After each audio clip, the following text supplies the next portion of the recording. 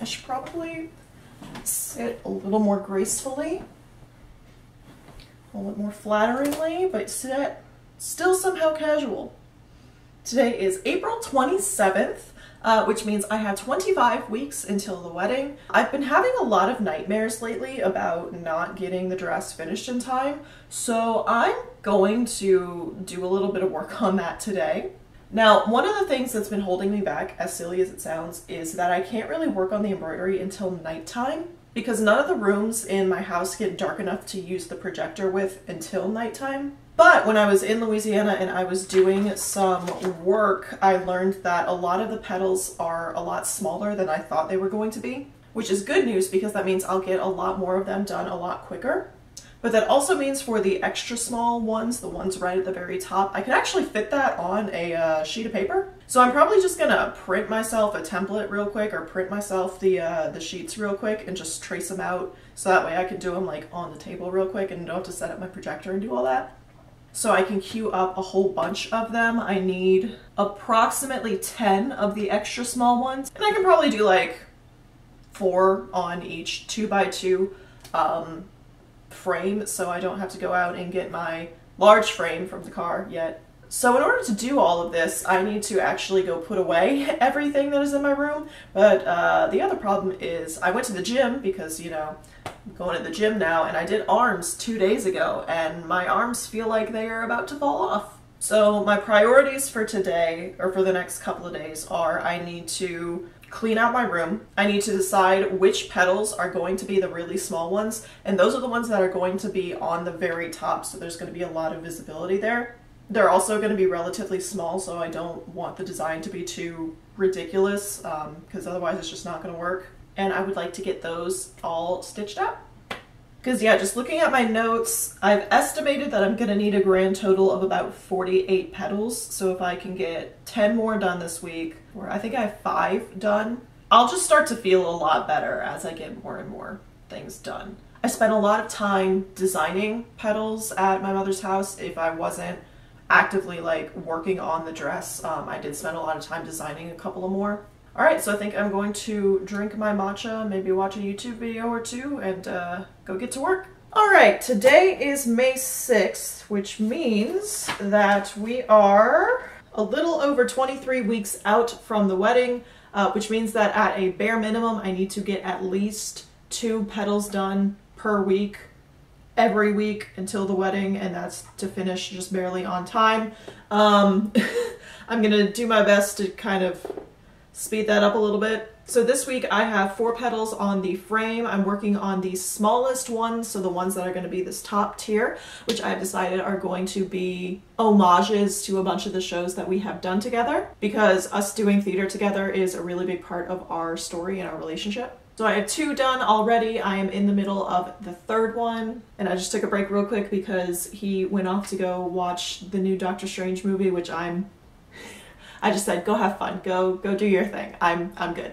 So I think after I get these 4 petals stitched, my next priority is something that I honestly really should have done a long time ago, and that is make sure that I can actually get the water-soluble marker off of the tool. I see no reason why it should be an issue, but just to be on the safe side, I want to go ahead and figure that out now. I would like to hopefully get both of those petals done today, because I'm saving the butter outer cream one, which I'm super excited to do because I think it's going to be super cute. So I'm saving that one for last. I did the Addams Family one, which is the crescent moon. I did Company, which is the martini glass. I'm currently working on Romeo and Juliet, which is going to be a sword. And then I mishmashed some different clip arts together and sketched out a little mouse kind of sticking out of a bucket. So that's going to be the butter outer cream for Catch Me If You Can. I think I've decided that curtains is going to be a rowboat. I also should probably get around to doing the petals with my mom's lace. So that means I need to pull out her wedding dress again, undo the tacking stitches on the lace. I'm gonna go ahead and give it a wash real quick.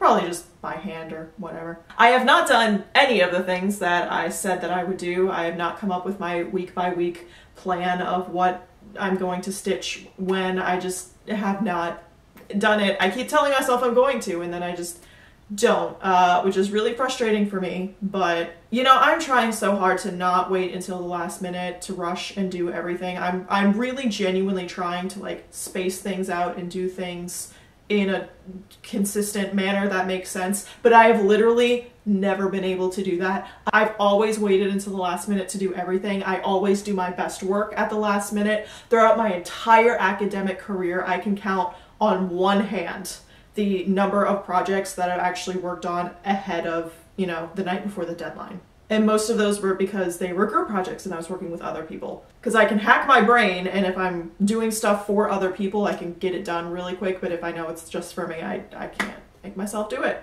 All right, so I'm going to get back to stitching, and I'll probably have another update in another week or two. So I have my washing machine running in the background. So that is what you hear. Today is May 12th, which means we have 23 weeks to go, or 22 and a half weeks to go. I got 4 petals done last week. I'm going to try to get at least 1 done this week. I want to try to get 2 because I want to try to stay a little bit ahead of where I'm supposed to be. But I ordered some things that I think are going to help. In a couple of videos about the original Junon dress, there's a creator on TikTok, I'll list her name and her ad up here, and she did like a deep dive on the Junon dress, and she was like looking at all the pictures she could find and pointing out little details, and she pointed out that all of the petals are lined with horsehair braid, and I thought, oh my god, that's perfect, that'll give my petals shape and it'll stop them from like flooping in on themselves.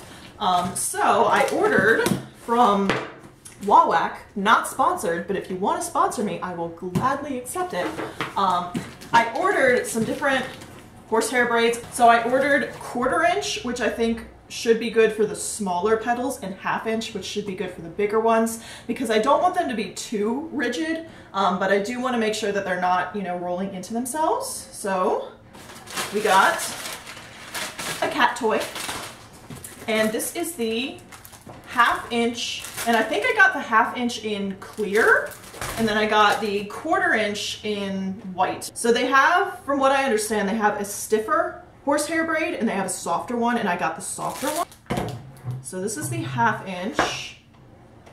I don't think you're going to be able to see it, but this is pretty much exactly what I wanted. We'll see how this kind of holds its shape with the tighter curves. Because in theory, if the 1/2 inch is fine, then the 1/4 inch should hug those curves a little bit tighter. Oh, this one, the 1/4 inch, I got 288 yards.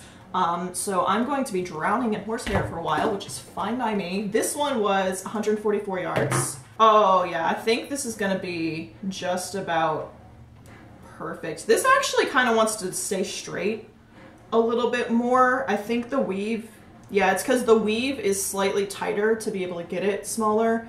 So this wants to kind of hold its shape a little bit more.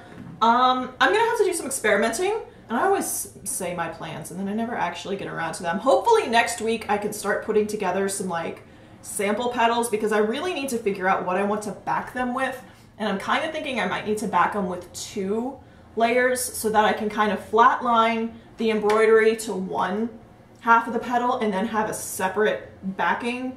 And then that way I can hopefully hide the seam allowance from when I sew and I turn it right side out. So that way I can hide the seam allowance between the more opaque layers and then it won't show through. So then I can also hide this horsehair braid between the more opaque layers and it won't show through. So my plan, because I am on a manic upswing today for some reason, I am on 4 hours of sleep because the neighbors are getting their air conditioning redone or something, and the first thing that they did this morning was tear up the concrete that the AC was sitting on, which is right outside my bedroom window, so that got me up bright and early. And I went to the gym, so I'm surging on endorphins. So I'm going to try to get at least 2 more petals traced out. I think I have 2 more ready to go, because I remeasured a couple of the ones that I already did, and the smaller ones that I did before everything are right at 10 inches. So the second row down, so the small petals are going to be 10 inches, so I might redelegate some of the more personal ones on top, partially to take attention away from any weird shenanigans I may have going on the lower levels. So I'm going to try to at least pump out 2 more petals this week, and today's Thursday, so I gotta chop chop, get a move on. But hopefully, me waking up super early is gonna help me get my sleep schedule back on track. Because I'm tired of only being productive in the middle of the night. Liz, you wanna come say hi? Swoop her up. Oh, she just wasn't sure the first time. Yeah. She's kind of unsure of herself because she's not allowed on the table, so hopefully this doesn't backfire on me. Yeah. Okay, bye-bye. Go about your day. I'm gonna go about mine. Break. All right, today is June 7th. Oh my God, how are we already halfway through June? I swear it was February like yesterday. In my mind, it's still February, and I think that's why I'm having a lot of problems getting motivated. Because I have not been productive at all in the past 3 weeks. The last time I talked to you, I mentioned a whole bunch of things in order that I was going to do, and I have done absolutely none of them. I've only gotten one petal stitched. I started on another. I haven't done the beading on either of them yet. All right, so I have 19 weeks to go. We have 19 weeks until the wedding. So in addition to all of the dress stuff that I have to do, now we're also starting to get into the close enough where vendors are actually trying to talk to us and make final decisions about things, which for some reason, my brain just will not let me do final decisions. It just won't. My brain also won't let me just sit down and work on things. It just won't.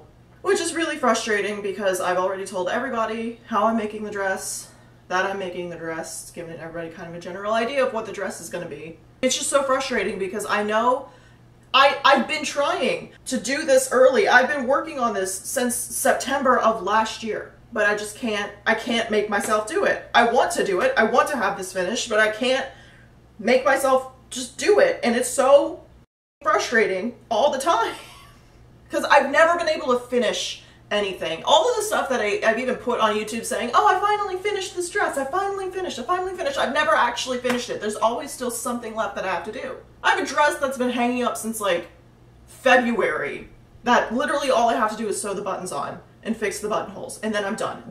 It's completely done. I can't make myself just do it. I've always been like this. I just can't. I don't know what mental block this is. I don't know if I'm just worried that it's not going to turn out perfect, and if things don't turn out perfect, then I usually got punished for it, usually for not trying hard enough. I'm also accepting the fact that I'm going to be at my fattest weight for my wedding in October, which is not ideal. I'm not happy about that. I'm not pleased with that, but I've been going to the gym regularly. I've been, not obsessing over my food because that's not healthy. But I went to the doctor like 2 weeks ago, and guess what? I gained 5 pounds since the last time I saw him. So I'm slowly just accepting the fact that I'm gonna just have to be fat, which I'm not happy about at all. It's just miserable. I'm just all around miserable. I'm not having a good time. And all the fun things that I would like to go do to kind of reduce stress and make myself feel better cost money. And I have no money because no one will hire me, because this is a nepotism town. And our rent just went up, so. I think ultimately, I don't even know why I'm saying my goals, because every time I say it aloud, it just never happens. I just don't. I don't even try to work. Any motivation that I had to work towards it just goes away. But I think my plan is, hopefully, I don't know if I have to electrocute my brain or something to be able to get enough motivation. I would like to get at least like 90% of the petals done by the end of August. Because I want the month of September, which I have a lot of traveling to do, I want that to be just constructing the overskirt.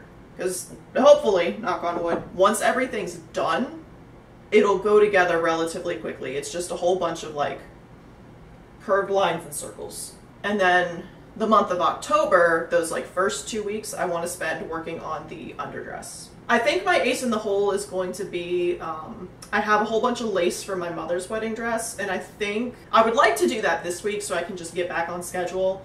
I'm going to make a whole bunch of petals in a couple of different sizes just using her lace on the edge of it so that I can kind of tuck those in underneath and use those as like maybe the petals that won't be seen too much. Because it is going to look different, so I don't want it to look weird and look not cohesive, but I also have no idea what I'm going to do with my veil situation. I have not thought about a wedding veil at all. Because I really want a cathedral-length veil because I'm getting married in a cathedral, and I feel like that is a missed opportunity if I don't do it, but at the same time, I find that super long veils don't really look good with ball gowns, and it's kind of a ball gown shape.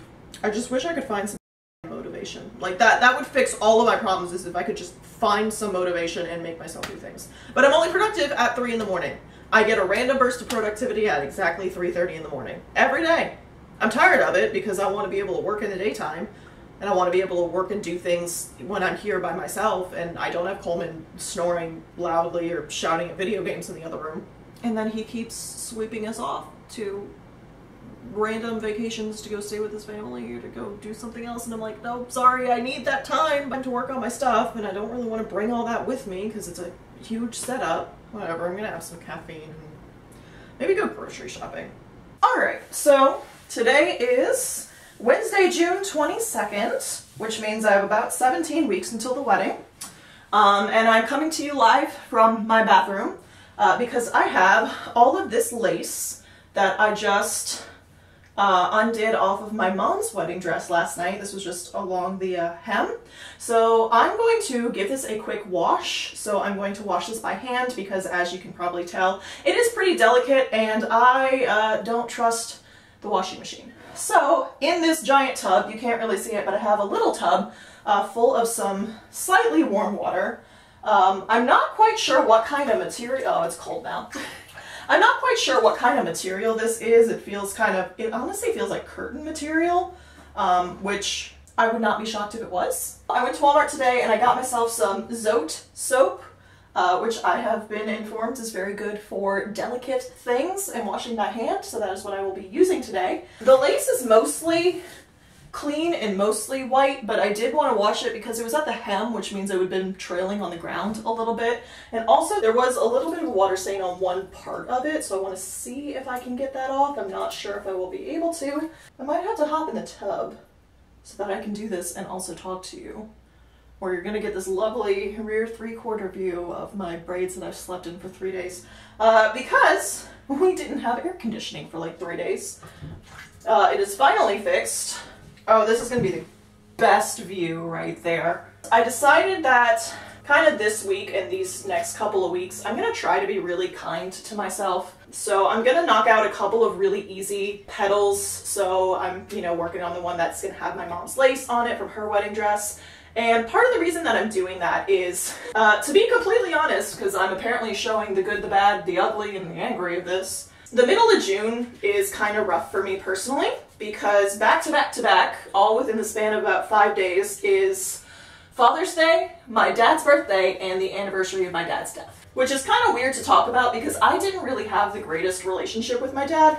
Because like when he was with me and when he had me, because my parents divorced when I was 3. That's pretty much been my normal for all of my life was, go to dad's house every other weekend.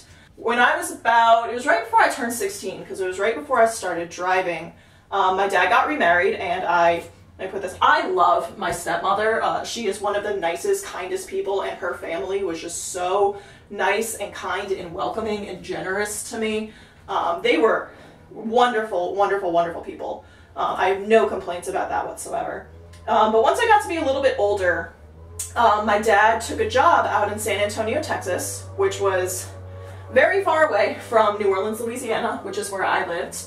And for a while he was commuting every other weekend to see me and also my stepmom and my stepsisters, to live with them. But after a while he just kind of decided he didn't want to do that anymore and up and moved to Texas and didn't come back. As you can imagine, that was a little much for a 15-year-old girl to kind of go through, and honestly, at the time, I wasn't really given a proper opportunity to kind of come to terms with it and to kind of mourn it. I, did what I was supposed to. I put up a brave face. I didn't really complain about it. I didn't really make a big stink about it. But as I got older, I realized how much it did affect me. Because, here I had this man who spent, basically, until that point, my entire life reassuring me that, I was the most important thing in his life and that he would never leave me. And that if he ever went somewhere, he was taking me with him, and, he always supported me, and, he wasn't there as much as he would like to, but he also worked in the emergency room. He was an emergency nurse, so, him missing things like concerts and stuff was not necessarily his fault, but he did come to as many as he could. So I will give him that. But as you get a little bit older, and you start to think back on your youth and you put together some pieces of things that you didn't realize at the time, or maybe you didn't know at the time. Sometimes it makes you see people in a little bit of a different light. So as you can imagine, I had a little bit of a complicated relationship with my father. The last time I saw him was right before he died, and it was pretty much because he knew at that point that it was the end. And one of the things that they don't tell you about losing specifically a father so young is how much wedding stuff revolves around having your father there. Like, I have no idea who's going to walk me down the aisle. Now, granted, I'm not entirely sure that if Dad was alive, I would have him walk me down the aisle because he wasn't, you know, there. He really didn't raise me. But it's just one of those little things that it's like every time we talk to a wedding professional, it's like, oh, well, when your dad walks you down the aisle, or when your dad gives you away, or, you know, for your father-daughter dance. And it's always kind of awkward to be like, oh, we're not doing that. And then at the same time, like, everybody expects you to be like really disappointed by it, because then everybody starts to pity you and you're like, oh no, you have to go through like your wedding and you don't have your daddy there, and it's just so sad and it's just kind of weird, you know? The worst part for me is logistics right now, because I'm trying to decide if anybody is going to walk me down the aisle or if I'm going to walk myself, because I also don't have any like male figures in my life. I have a couple of uncles, but my family is like the overwhelming majority women. Like, it was a whole thing. Maybe that can be a story time for another day of why my family's like all women. Because my plan A is I would really have liked my grandfather to walk me down the aisle, because he did kind of raise me and I spent a lot of time at my grandparents' house as a kid. But he and my grandmother are not going to the wedding, mostly because they're old and the cathedral doesn't have bathrooms. But also my grandma, knock on wood, actually both of them turn 90 this year, so they're getting up there, and as you get a little bit older, one fly left over. As you get older, things like going even like half an hour is a lot to ask of them. So they will not be attending my wedding, which is disappointing, because that's part of the reason I had it in Louisiana to start with. But anyway, because logistically, one of the more complicated things that I have to think about and figure out is, what am I going to do about the like parent dance situation? Because I don't want to deny my fiance and his mom the opportunity to have like a mother-son dance, because I know that is something that means a lot to her. But at the same time, I don't want to just have like a random dance with a man just because he's like, I should have a father-daughter dance. I don't really vibe with that. That's not me. That's not my style. But at the same time, I don't want everybody to be like, oh, poor Sam, she doesn't have her dad because he died. So logistically, that's something I'm trying to work out, is what to do there. Some of the stains look like they're lifting, but I might have to cut around and not use the really bad ones. And we'll see what they look like when they dry. I might leave this to soak for a little bit. But anyway, all that to say, I'm trying to be kind to myself and easy on myself for this week. I spent some time last night cutting out lace appliques from this lace that I forgot that I had, that I got as a remnant at Joann's. It was like $60 a yard lace, and I got a decent amount out of it for like, I think it was like 2/3 of a yard left, and you know, remnants are 50% off, so I got a good deal out of it. I'm gonna let this soak for a little bit. So I have that. I also have my actual bridal lace that has a bunch of appliques in the middle in between the like edging. So now that Coleman's not home, and hopefully he's not coming home for a couple hours, because the exterminator guy woke me up like 6 hours earlier than I normally wake up. But so I might try to hurry up and get those cut out, because I would like to do that on the dining room table, just so I can like minimize the cat hair that's gonna get stuck in it. So I think that's going to be my game plan for today. I need to eat, because I haven't eaten yet, and I went to the gym, so I am hungry. Alright, so today is July 11th, 12th, I don't know, one of those days. I have 14 weeks left until the wedding. I just got back from Boston a couple of days ago. I wound up deciding not to bring my tiny frame with me to Boston, because I had a sneaking suspicion that I wouldn't get around to actually embroidering anything anyway, which was probably true. We wound up not having nearly as much downtime as I kind of anticipated having, so I'm honestly kind of glad I just didn't have that taking up room in my carry-on. This list is not accurate. So I started doing tally marks of how many petals that I had to get done for the week versus how many I did, and then I did like a net difference, and then that would get carried on over to the next week. And I know for a fact fact, I made more than 2 petals last week because I made like 5 of them because I went through my lace stash and I made a whole bunch of like filler panels of just that lace, so I knocked a whole bunch of them out real quick, which I should have a list of them because I was tracking time. Yeah. Anyway, I need to figure out how many I have done and how many I have left to do. I just put a thing on my Facebook that just said if I could make Sam embroider anything on her wedding dress, it would be blank. And I'm letting people give me ideas, and some of them are really fun. Some of them I've already beaten them to. But a couple of them are really cute ideas that I think I'm going to sketch up and start working on. Basically, for the next couple of weeks, I just need to sit down and churn out as many petals as I possibly can. Because again, I need to take a serious kind of objective look at what I have already at the beginning of August and kind of reevaluate where I am, because if I realize that I just am not, it's not working, I need the entire month of August to come up with a backup plan, which I don't want to do because I've already put so much work into it. I would hate to have to bail out at this point in time. But we shall see. Oh, I did go to an antique shop like 2 weeks ago. It was right before I went to Boston because I had to drive, you know, an hour and a half to go do my TSA pre-check because the place next to me that is capable of doing it decided that they were going to be closed the entire week that I was available. So there was an antique shop over there, and I wound up picking up some lace, some really pretty white lace, and I think it was like 8 or so yards of it was on the bolt. So that's more option, more edging. I'm also starting to try to think of what I want to do with my veil, because I saw a post on Instagram last night of a girl who had a big ball gown kind of dress, but then she also had the cathedral length veil, and the way that she did it, it looked nice and it didn't look too weird. So now I'm thinking cathedral veil might be back on the table. But yeah, I need to do some figuring out. I need to do some math, and we'll see where I am, and hopefully I can start getting some work done this week. Also, I decided that I'm going to Louisiana in 2 weeks again because it is my grandmother's 90th birthday. And that doesn't happen every day, so I am going to go down. But I do want to be there for that, so I also want to do a little bit of prep. I did have a lot of downtime last time I went to Louisiana, so I could do a lot of embroidery down there. And I probably will wind up doing a lot of embroidery down there, but we shall see. All right, so it is now August 1st. Which I don't even want to know how... I don't even want to know how many weeks we are to the wedding, because it's not that many. Did I say August 1st? It's August 3rd now.